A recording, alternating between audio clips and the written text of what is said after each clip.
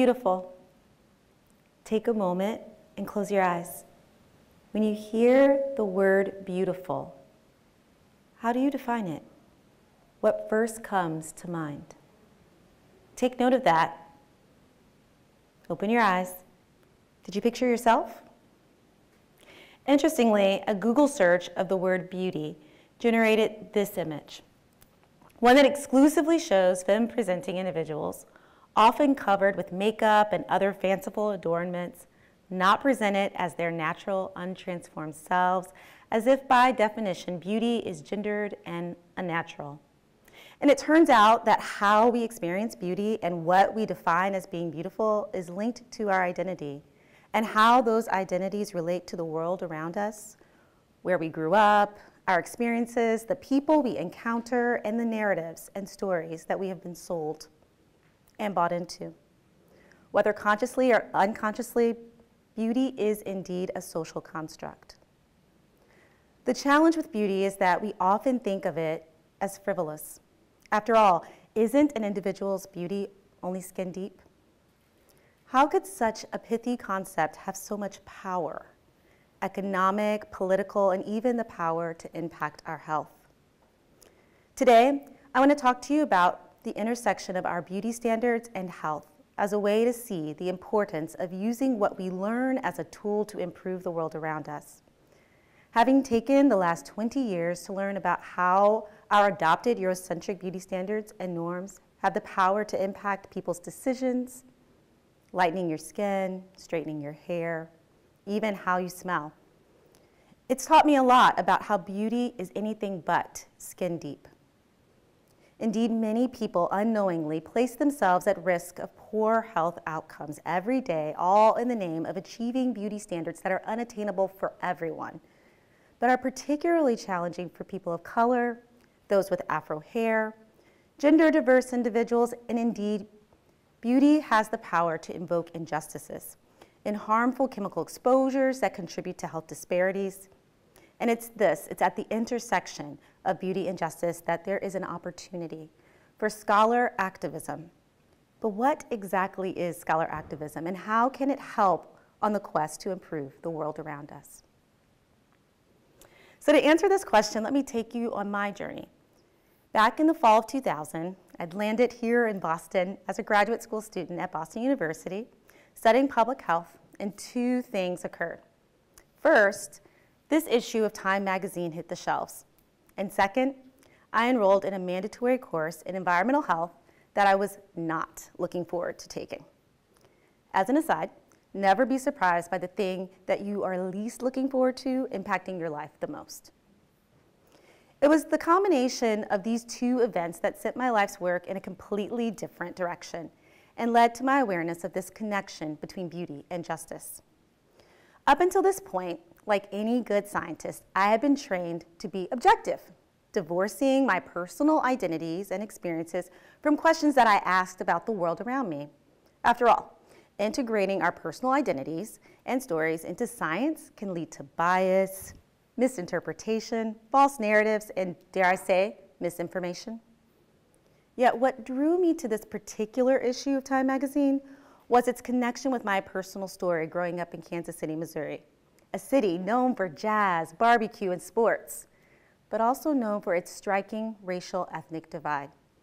I'd gone to school in a multiracial suburban community that was predominantly white, but whereas a young person, I could see differences between my black and white peers, such as the fact that many of my black peers started developing breasts and having their periods much earlier, think elementary school, compared to our white peers. This would lead to bullying and challenges of being socially accepted. And in this issue of Time magazine, it was noted that the overall age of puberty as a whole was decreasing, and that decrease in age was actually impacting black girls more. At the time, most of the scientific literature tried to explain these findings away by stating that there must be biological differences between racial and ethnic groups, and there was a smattering of articles that had investigated possible social factors. The authors of the Time magazine article mentioned that perhaps environmental factors may also be contributing to the decline and difference in seen. In my public health coursework, I would not only learn that early puberty was linked to diseases like breast cancer and cardiovascular disease, and these were conditions that were more severely impacting Black individuals. But in that dreaded environmental health class that I had to take, I also learned something about hair products. You see, there was a study by Dr. Nancy Maxwell that documented differences in magazine advertisements marketed to Black and white individuals. In these advertisements, they noted an increase in the ads promoted to hormonally active ingredients in hair and personal care products that were marketed to Black individuals, but there was a decrease in these ads for white individuals. Here you can see one of the ads marketing hormonally active products. Knowing from my own personal experience the prevalence and frequency of use of hair products in the Black community, I had an aha moment.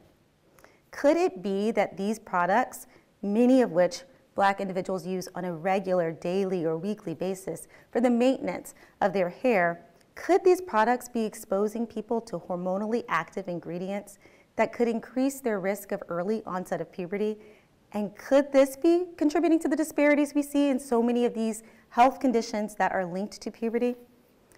Well, armed with my molecular biology degree from Vanderbilt University, and eventually my master's and doctoral degrees in public health and epidemiology from Boston University and Columbia University, importantly, my experience and my identity as a Black individual, I endeavored to answer this question.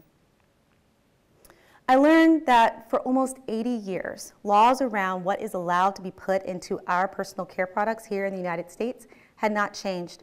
In fact, it wasn't until just this past year that policies governing the Food and Drug Administration's ingredients that were allowed to be put into personal care products were actually regulated. Before that, it was 1938 that was the last time these policies were changed. And what that's meant is that we are all exposed to a host of chemicals. Our research has shown that these products marketed to Black and brown communities contain many more harmful chemicals that are linked to adverse reproductive health, and that these same products from right off the shelf have the ability to change our body's hormonal processes. We have found that Black and brown individuals have higher levels of these chemicals in their bodies, and that both these chemicals and their products are linked to a variety of health outcomes ranging from early puberty, preterm birth, having an infant that is of low birth weight, and even chronic diseases like diabetes. We found that place matters, with communities of color having less access to safer products due to retailer redlining that arises from cleaner beauty companies not selling their products in Black and brown communities. And this gets to the heart of justice. By exposing certain groups of people to more harmful chemicals that may impact their health, are we knowingly or unknowingly contributing to health disparities? After all, in the United States, Black and brown individuals are more likely to experience early puberty. They're 50% more likely to deliver an infant of preterm birth, twice as likely to have an infant of low birth weight, and 70% more likely to experience diabetes. And importantly, when we see a health disparity, whose responsibility is it to do something about it? As scholars, is it our responsibility to simply document the differences that we see? Or do we have an obligation to do something about it, to effectively help make the world a better place through educated and informed action? Growing up, I was taught that I could be a part of the solution. Scholar activism allows our scholarship to inform solution. It ensures that we do not lose sight of our mission and our goals. Scholar activists work to spur broader social and political change to improve the world around them, and it takes the scholar from behind the podium in our siloed professional conferences out into the communities that we may or may not be a part of, the very communities that we seek to improve. To hear the issues and the concerns, the solutions together, we can solution together, and to make progress toward the change through iterative idea development that allows us to co-create, launch, test, refine, and try again, together. But how do we do this when we have been taught to remain objective, to not allow our personal stories or our why to influence our work? In essence, to divorce our scholarship from our humanity. I think it is all about the how. We cannot separate our identity, the who we are, from why we are inspired to do what we seek to do. It is in our humanity, through our scholar activism, that we have the power to make the world a better place. So how do we do scholar activism well? We have to recognize that we sit in a time of easy-to-get information without the necessary tools for validation and verification. And scholars, we have those tools. We have become quite good at describing difference without being equipped to identify modifiable factors and implement effective and sustainable solutions. And we need to recognize that connection, communication, and commitment are our greatest tools for addressing health inequities and solving the big problems of our age. Our greatest asset is us in our fullness, and that is important even when doing science or art or whatever form of scholarship you choose. It's not about divorcing ourselves from who we are, but being aware of who we are so it can be our greatest asset, not a stumbling block. Each of our journeys will be different, often circuitous, but making a difference as it relates to scholar activism boils down to several key questions that are all informed by our identity. What's your why that is driving you toward your goal? What methods will you use to get to that goal? How will the world around you affect how you interpret what you find? And how and who will you share your findings with?